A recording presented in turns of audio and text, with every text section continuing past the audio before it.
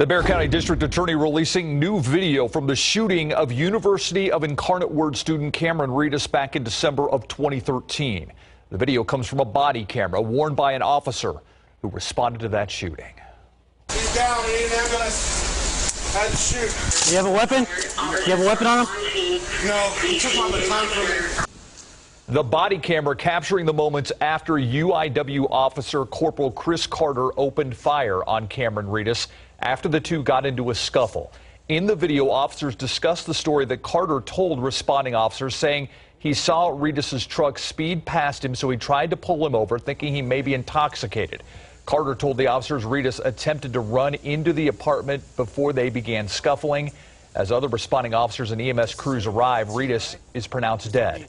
When officers attempted to get Carter's version of the story for a report, he declines to be interviewed.